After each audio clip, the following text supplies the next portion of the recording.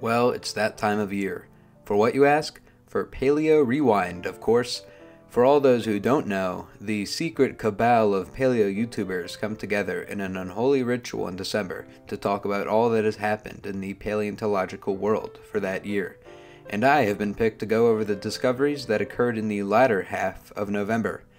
It's an exciting time filled with some pretty special discoveries that I am excited to talk about. So let's dig right in.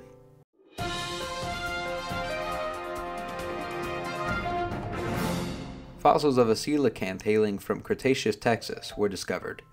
Now, for those who are a bit out of the loop, you might remember coelacanths best as living fossils. As the tale goes, coelacanths are an ancient type of fish who evolved 400 million years ago that were long thought to have died out 66 million years ago at the end of the Cretaceous period, but were rediscovered floating around the ocean minding their business, oblivious to the fact that we all thought they had been taken out along with the dinosaurs.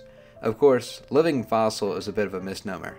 These creatures do evolve over millions of years, pretty significantly in fact, although it might just not be superficial. For instance, I wouldn't judge you for confusing a modern coelacanth with the newly discovered prehistoric coelacanth who swam the Mesozoic oceans millions of years prior. The new species is a member of the genus Mawsonia, and it was a big one, reaching approximately 1.5 meters in length, although other species of Mawsonia could reach a terrifying 5 meters. This new species is also special because it is a rare example of a Mawsonia genus from North America.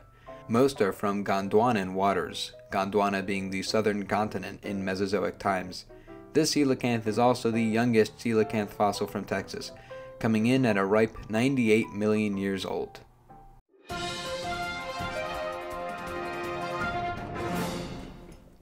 Look at this pinecone in amber. Not only was this pinecone lucky enough to get trapped in amber for eternity, but it is the first example of a special behavior never before seen in fossilized plants. You see, most seeds won't germinate or grow until they fall off of their parent plant, or leave the parent fruit. But sometimes the seeds just can't wait, and begin the germination process while still on their parent plant. This process is called precocious germination, also known as vivipary, and usually occurs in various types of fruit.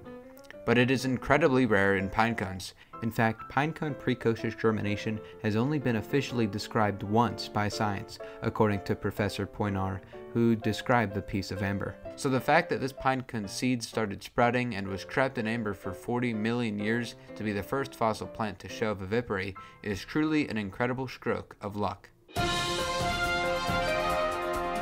I know what question has been plaguing your mind as of recent.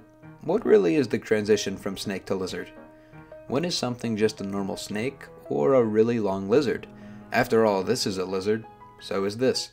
Where does the transition begin? This query about the origins of snakes and when they break off from lizards has stumped scientists for many years. Then came Tetrapodophyus amplectus, a small aquatic reptile from 110 million year old Brazilian rocks. After the discovery of Tetrapodophyus in 2015, the paleontological world thought they might be getting somewhere, as the animal appeared to be a primitive snake that still had vestigial limbs, and the creature was dubbed the first snake. Yet a new study disproves this supposed missing link between snakes and lizards. Although the animal does possess the characteristic long, spaghetti body of serpents, other anatomical traits reveals Tetrapodophyus was instead a type of marine lizard known as a dolichosaur, unrelated to snake ancestors. The main factor that changed these scientists' minds was the features of the skull, and after further examination of it and the mold around the skull, revealed it shared no similarities with snake heads. So, with the lead of the tiny Tetrapodophyus being thrown away, the mystery of the first snake remains even more difficult than it once was. This little dinosaur, Berthosaura leopoldinae, was found in Brazil. Hailing from the early Cretaceous, Berthosaura is a dog-sized, agile herbivore or omnivore descended from what else but giant, ferocious predators. The new species is a member of the enigmatic Noasaurid group, who are part of the larger theropod group Ceratosauria, who already contain the other interesting group known as abelisaurs, who I've already gone over before.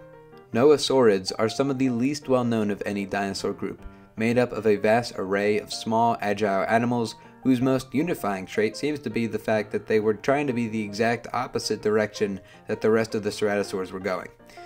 The fact some are nimble, lanky-armed omnivores really seems to fly in the face of the burly and comically small-armed traditions of their cousins. Berthosaura takes this even further by being toothless, and instead possessing a beak. The other cool thing about Berthosaura is the fact it's one of the most complete noasaurid skeletons to date, and could help us in further understanding these weird dinosaurs. Missouri is not the first place you think of when fossils pop into your mind. Missouri probably isn't the first place for basically anything else that pops into your head, except for maybe giant metal arches.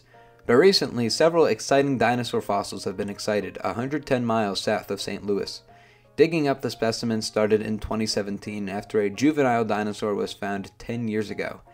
Now, multiple individuals of the same dinosaur species, Hypsibema missouriensis, have been dug up by a team led by University of Minnesota paleontologist Peter Makovicky.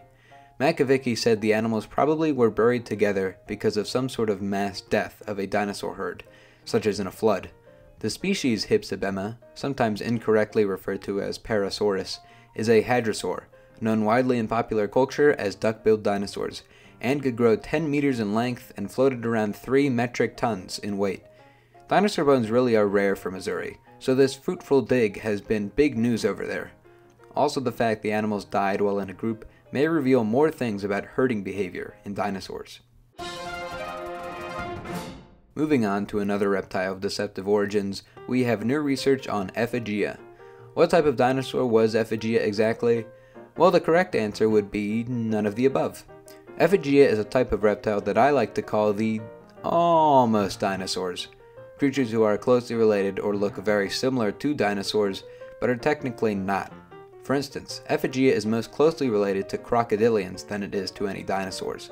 Ephygia and the rest of the almost dinosaurs also lived in the Triassic period, as the first actual dinosaurs started popping up and would eventually outcompete all of the copycats. Ephygia is also weird because although descended from crocodilians, it was an agile herbivore. The new research shows these animals had a weak bite force and shearing jaws, which would have made it most suitable for browsing on soft plant material.